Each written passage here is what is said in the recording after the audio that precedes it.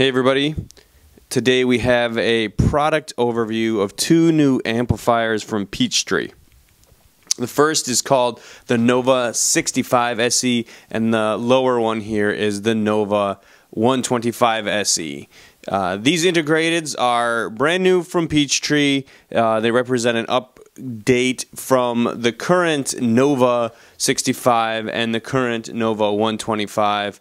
The SE really stands for the upgraded internals for these two amplifiers that are different from the past generation. So the SE has what the company is calling a continuous kind of flow from where they were to where they're going, and it's trickle down technology from some of their higher end models that they've implemented in this series to try to spice things up a bit, get a little more livelier, more tight sound.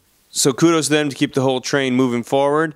Specifically, the 125 SE is 125 watts into 8 ohms, and then the 65 SE is 65 watts into 8 ohms. So that you can see that's where the naming nomenclature comes from.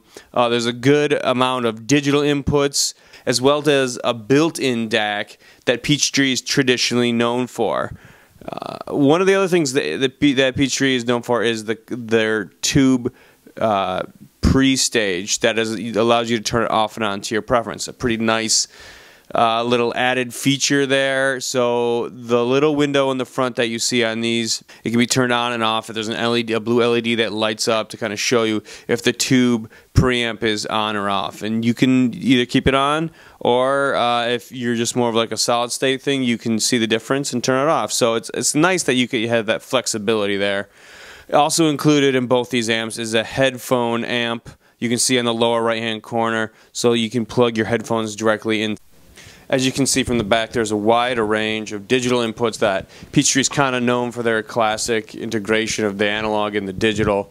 Specifically with this, we have USB 24 192 input all the way up that direction. Also coaxial, 2 optical inputs, and also your straight analog inputs.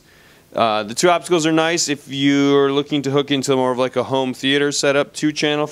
They have obviously the PS3s and some DVD players and Apple TV. They only offer optical digital, so you can kind of see where they were going with this integration as far as the opticals are concerned.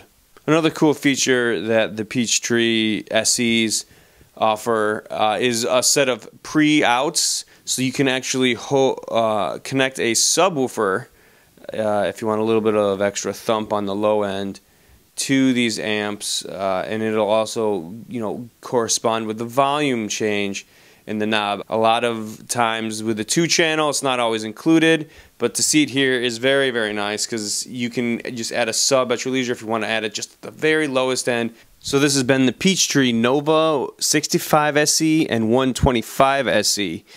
The 125 is currently available for $1,500, and the Nova 65 SE is $1,000, roughly $999 on the company website. You can check out Peachtree's website for more details on these, and they also sell direct. So have a great one, and see you next time.